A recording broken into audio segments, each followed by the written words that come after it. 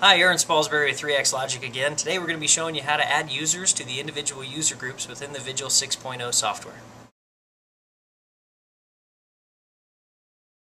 So today we're going to be showing you how to add a user to a specific group within the VIGIL software. First thing you're going to want to do is come up to the top and hit the settings button, which of course will take you into the settings.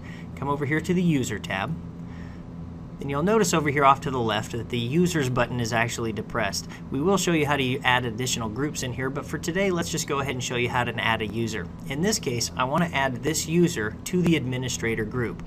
So I come over here to the right, hit add, and I have to add a name to it.